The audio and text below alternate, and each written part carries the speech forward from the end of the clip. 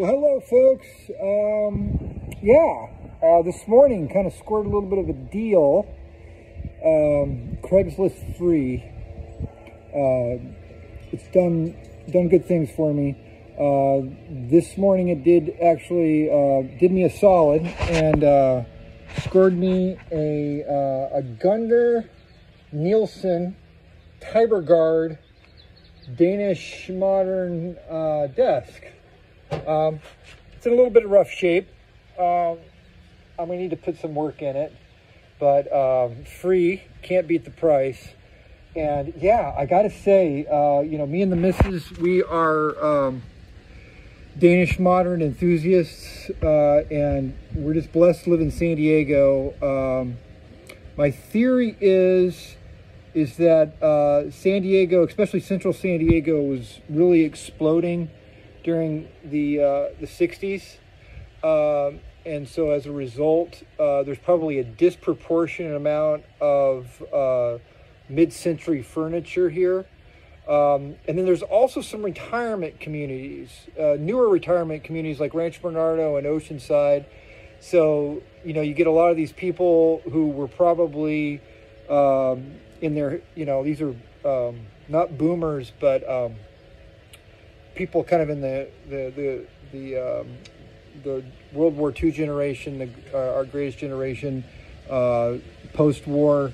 They were collecting all their stuff in their 30s and 40s, and so their furniture probably, because the stuff holds up. I mean, this Danish modern is pretty well built, and so when they go to retire, they relocate here to San Diego for warm weather, and next thing you know, as they start to pass away and downsize, ends up in thrift stores, estate sales, and so you get a lot of the stuff here. And so yeah, I just was so stoked. I found this. This is a Tibergaard. There's a fairly notable Danish modern designer named Gunnar Nielsen. I've seen his name pop up a couple of times, and I think he's the one who's responsible for this. These things can go for, if they're in good shape, they can go for about $1,500, $2,000. I think I don't think this is an executive desk. I think the executive version of this desk can go up to like $3,500. So, but I don't know if we're going to sell it. I think I might, it looks like it may fit in our room. And if the missus likes the final product, then I may take the current desk that we have and put it in my music studio downstairs, and then put this upstairs if it looks better.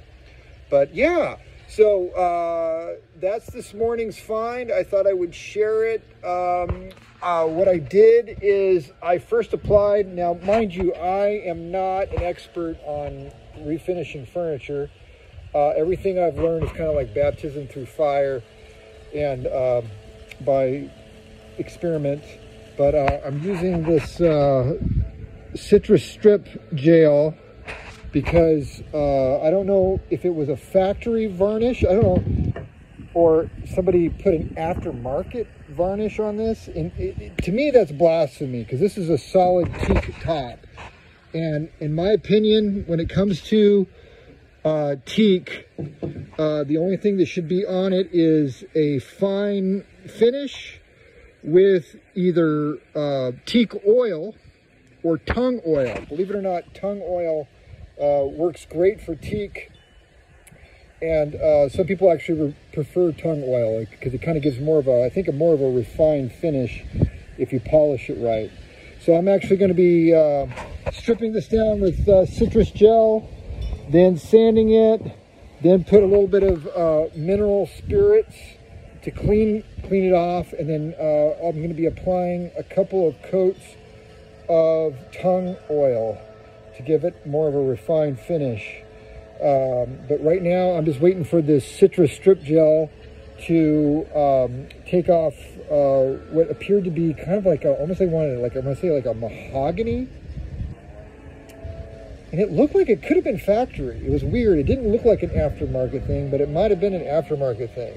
But anyhow, I'm fairly confident that I'm going to be able to make this thing look good. And it's fate should have it. This one just kind of ended up in my lap.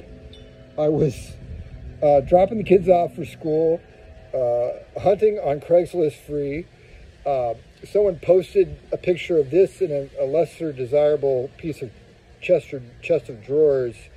And then I looked at the address, and it was like 10 minutes away from the house. And I'm like, it looks like it could be Danish. Maybe it's not. I get there, sure enough, it's a Tibergaard, Danish made. So totally stoked on this find.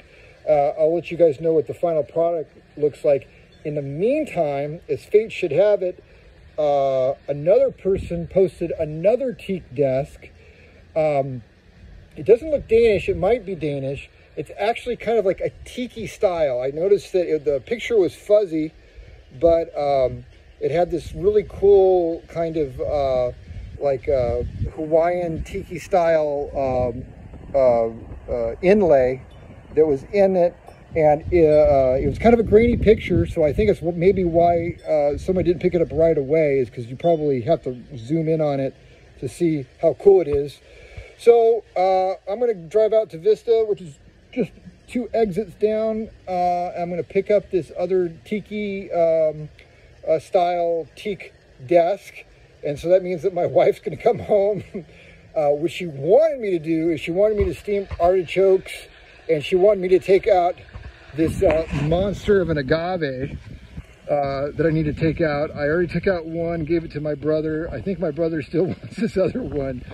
That's what I should be doing, but instead I'm hunting Craigslist free and finding some cool stuff, and I figure the agave can wait till tomorrow if I don't get to it today. So anyhow, these are JC's finds. I'm going to go ahead and post this stuff because I ain't got nothing better to do. And if I do, it doesn't sound nearly as fun. So I'll keep you guys posted.